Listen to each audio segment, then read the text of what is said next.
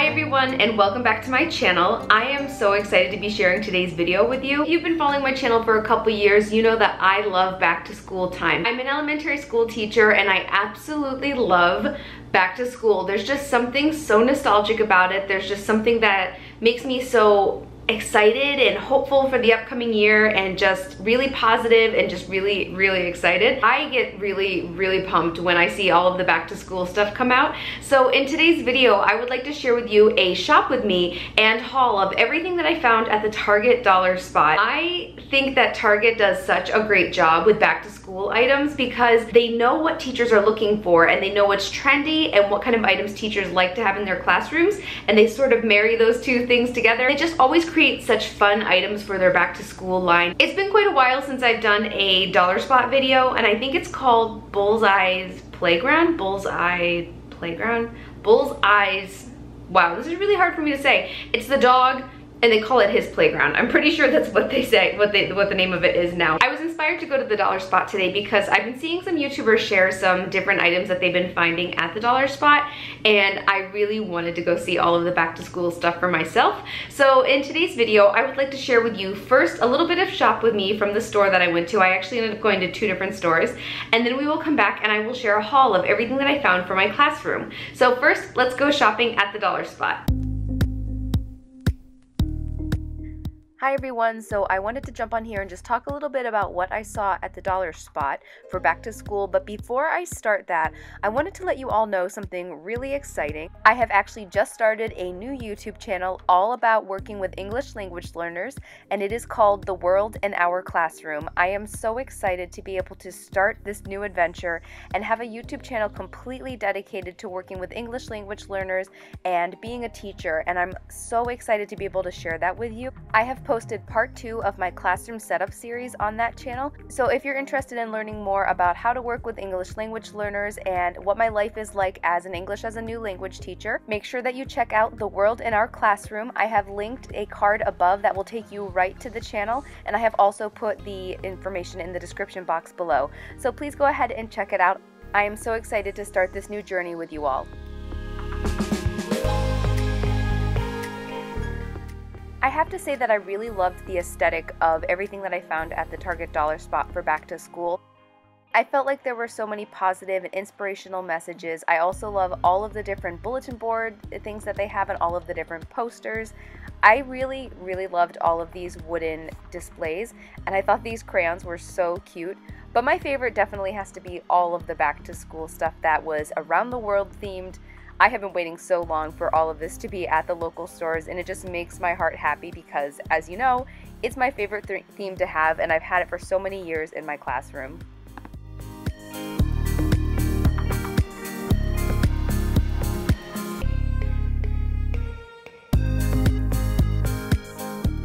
I feel like you can never have too many stickers, but at the same time, I have a really large sticker collection in my classroom. I actually found a lot of it at a nursery school that was actually closing, and the woman was selling everything very cheap, so I actually do have a lot of stickers. Then I found these really cool card holders. I really liked the idea of putting like a little gift card for another teacher in one of those. I just thought it was a sweet idea. Of course, they had lots of different plastic items that you could use, different organizers, different bins that you can use. These were actually an interesting shape. I thought those were pretty cool. And the one thing about the Target dollar spot and the plastic items that they have is that the plastic is a little sturdier. So sometimes you go to different stores and it's just not as stable and it just doesn't last as long.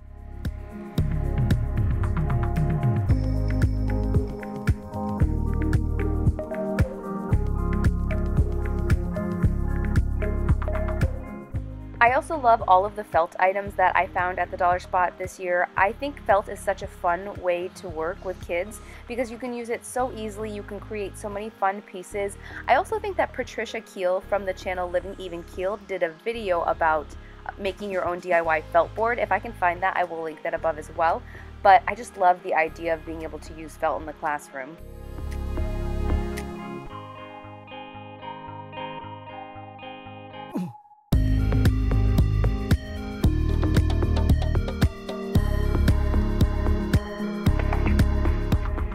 I I also have quite the selection of these blank books in my classroom already. I think they're great for using them as final projects. If you're working on like the writing process and you're ready for your final draft, giving a student something like one of those books and then having them do their best work in that book is just kind of like an extra special thing that you can do with the kids. One of my colleagues actually did that years ago, and I definitely took the idea from her.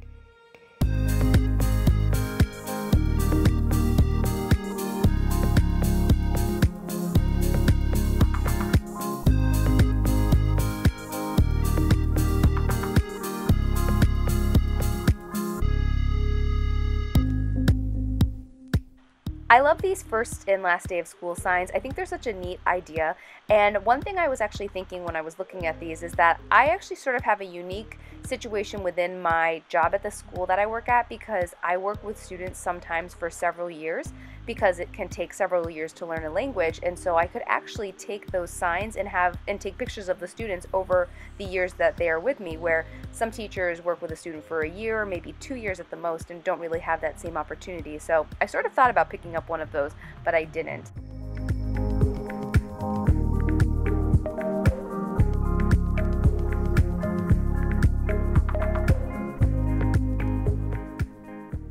As you can see, there were so many fun items at the dollar spot, and I think that if I had gone just a couple days before, I would have had more of a selection, because between the two stores, I feel like I saw most of the selection that was out originally, but it was picked through, as you saw in the video, like fairly picked through when I got there, and from what I was told, it's only been out for like a week at my store. We get so excited about back to school stuff. I don't know. It gets us so excited for the upcoming school year, so I'm sure there were a lot of teachers there looking through everything just like I was. And if you're unfamiliar with what I do, which I know most of you are because you've been following my channel for a while, I want to make sure that everybody understands what I do before I continue. So I am an elementary English as a new language teacher, and I work with kids who are learning English in kindergarten through 5th grade. I work with students who speak Spanish, Chinese, Ukrainian, Arabic.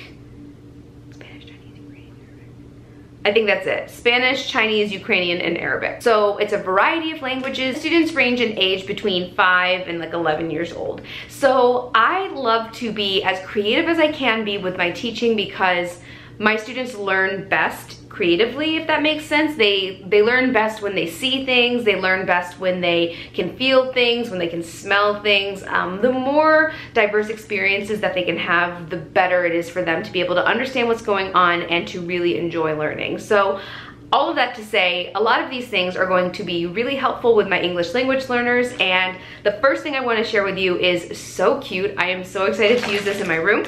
So I found 2 of these little mini tents. The first one I found is red, and then I found like a navy blue one, and if you can see on the picture, they have a little stuffed animal in there, and it's like a little tent for a stuffed animal or a little creature. And I like right here it says not for a real pet.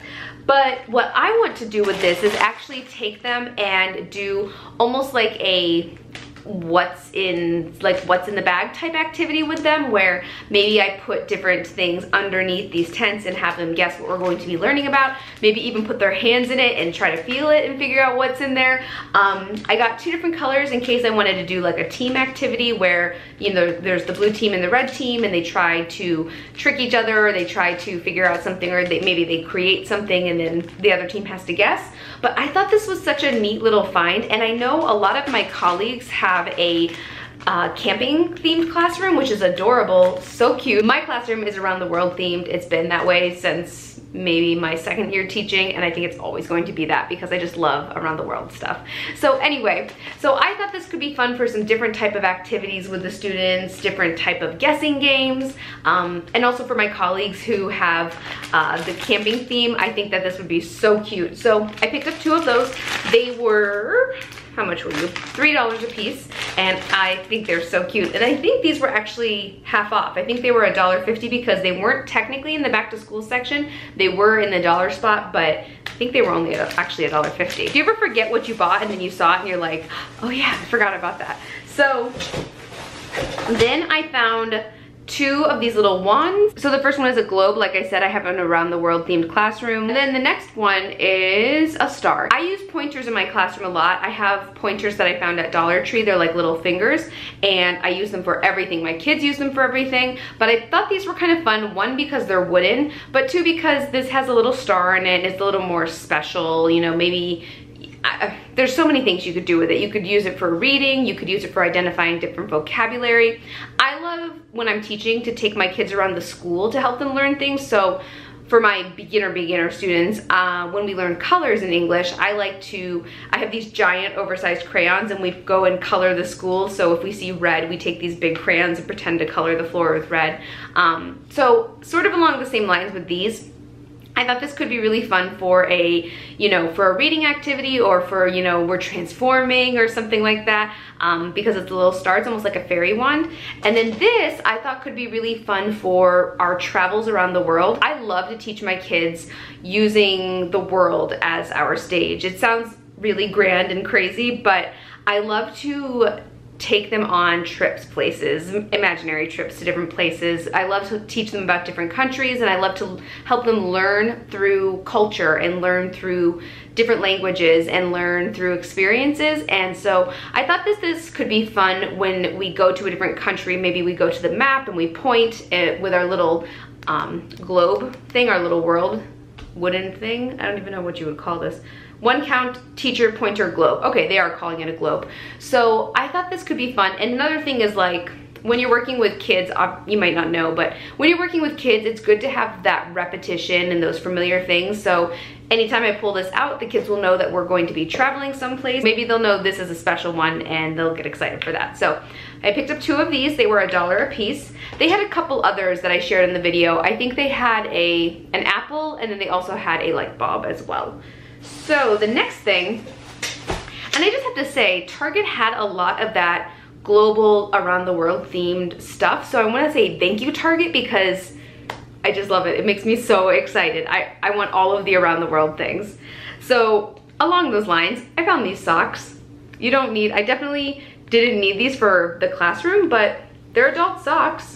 They were $1, and I want to wear them just because they're cute. So I picked this up. Then I found this Explore, Dream, Discover little bucket, I guess you would call it. A little pail. Metal pail is what they're calling it. And I thought I could put pencils in here, I could put a hall pass in here, I could really do anything. But I really want to spend a lot of time decorating my classroom this summer and getting ready for the next year. And I really want to just have it be this whole international, around the world theme. This was only $1. I thought this was really cute, and it might be a little hard to see, but it has almost like a grid paper on it. Oh, my autofocus is not working. So yeah, I like that. What do I want to share with you next? Oh, I want to share with you this. So then I found this. This is so cute. I love this. It's another globe. I think it might be considered like a pencil holder. Yeah, a pencil holder. And it says Explore, Dream, Discover. I just think this is so cute, and it has these holes on the top, and it's also painted in the back. So it's like complete theming. I know my kids are going to love this. One of the many good things about working with English language learners is sometimes you have them for multiple years, and my students love, love, love to learn about international things, and they love to travel with me on our imaginary trips places. And I know they're going to really love the theming. I have this vision in my head of how I want my room set up this year, so I'm hoping this will work out. But I'm just very grateful to Target for sharing these global things this year, because my kids are international, and it's just nice to see things that show how we are united as a world. I thought this was really cute, and it was only $3, so I'm really excited to put this in my desk area. I don't have a specific teacher desk. I sort of just have a table that I put my stuff on, but we'll see what we can get going for this year, so that maybe I have a little bit more of a dedicated space. Next thing I found is this lesson planner. I wasn't sure that I wanted to get this. I actually have been doing lesson planning on Google Drive, Google Docs, and I really enjoyed doing that this year because I was able to access it from anywhere. It was paperless. I could just pull it up whenever. But there were times that I just really wanted a paper planner to use. So I think I might just have it in 2 spots, maybe have my lesson plans online, but also transfer them over here. I know for me, it was hard to not have a planner for dates and for specific things, you know, meetings, things that I needed to go to, that I needed to remember. That was a challenge this year, and I was actually sent by a sweet subscriber an entire box of Happy Planner supplies, and so I ended up using a planner from her for most of the year after she sent that box to me, and it was super helpful, especially for testing season. So I found this planner. I liked the design of it. It just felt like everything teacher and everything school related, and I love that. So on the inside you have like a long range planning pages just for things out, like further out. Then you have like a month at a glance on 2 pages, and it's also on grid paper, which is kind of cool. And then you have weekly planning on the spread is on 2 pages. And I think maybe in the back you have a spot for phone numbers, classroom news, you know, little fun things, little added touches. But I'm excited to give it a try again this year. I know that I'll be using Google Docs for planning, but I definitely felt like I needed to have a paper planner as well. So this was $3. I thought that was a really good deal. The next thing I found is something for my students, and I mean, all of this is for my students and for me, but like this is something I want to have them use it as a station. So they are alphabet stamps, and just these clear stamps that have the letters on the front, and I thought this could be really fun for a station for independent work when we're working on writing, working on labeling things. All of the different ways that you can get kids to write without them knowing that they're writing, sometimes if they're reluctant, is really important, and it's a good way to assess what they can do. It's a good way to assess their independence and their fine motor skills, even if they're really young and if they have a hard time manipulating something like this. So I picked these up. I like that the letters are just plain and they are all capital letters, which I think is fine. And I picked up 2 packs of these just so I could have them separate so that I could have 2 students working on it. But you know it's gonna get all mixed up and I'm gonna have to clean it up. But I know Dollar Tree also has like those little sandwich containers. Maybe I could put them in one of those. That's actually a really good idea. So I picked 2 packs of these up. They were $3 as well. I feel like a lot of the stuff in this haul was $3. So this next thing I found in the dollar spot as well, and I don't think it's necessarily educational, but I'm going to use it that way. It's this oversized tic-tac-toe game, and it's all made of wood, and you just sort of set it up, and it's just, you know, big and oversized. I want to use this for comprehension questions. I actually did this over the school year where I had Jenga in my classroom, and anytime that the student wanted to pull a Jenga piece out, they had to answer a question first. So it'll be a similar thing where I set up the game. If we're doing like a comprehension question, they'll, you know, one student will be X's, one will be O's, and then they have to answer a question before they can actually move the piece. So I thought that was a really fun find, and even just for a game day, that could also be really fun too. So this was $5, a little more expensive, but you can never have too many of these games for the kids. I saw these next things and I was really, really happy to have found them. So I found a United States felt map. So it's a big felt map, and then it has these tiny little landmark pieces in a separate bag. I love felt. It feels very nostalgic to me because I remember learning a lot with felt, you know, just in different classes. And so I think this is really fun. Maybe we could hang it on the wall and we could look at it, and if we go to a different landmark, sort of mark it with the little piece right there. And I just thought this was really fun, and I love the around the world theme. So $5 I don't think was too bad. And then I also got one in a world map. And it's fun because it has little creatures on there too, which I think is fun. And I like this because it has animals. Instead of marking landmarks, it actually marks different animals. And they're actually kind of tiny.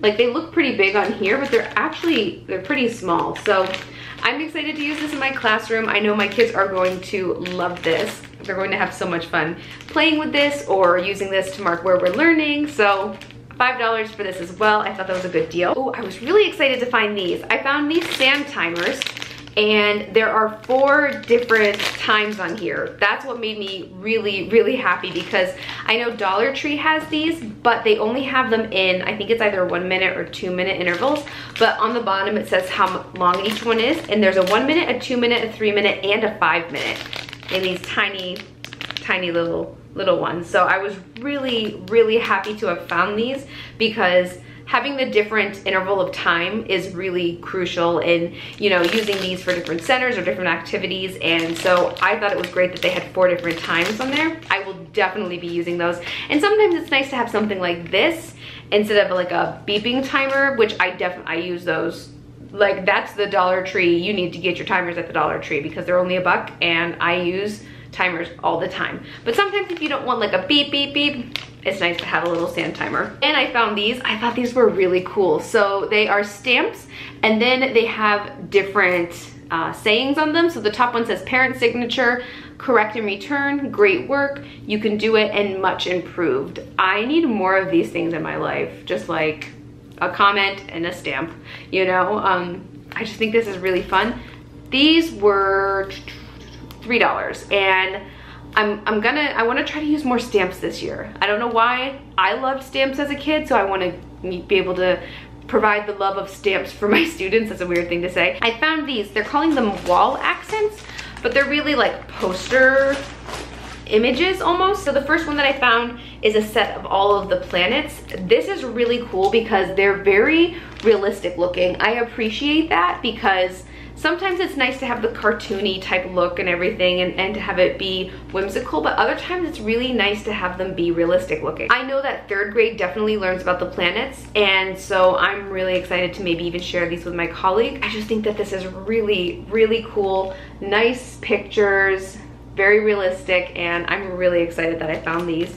These were only $3. And this last one was also only $3, and there are all different types of animals. At least the ones I can see are horses, I see a panda, I think there was a kangaroo, an ostrich. So again, actual pictures of the animals. And that's it for this back to school dollar spot haul. I hope you enjoyed seeing everything that I found for my classroom. Please check out my blog at thriftedlivingblog.com. Please follow me on Instagram at thriftedliving, and if you don't have an Instagram but would like to stay up to date with what I'm doing, you can follow me on Facebook at Thrifted Living page. Please like, subscribe, and share. Thank you so much for watching. Bye!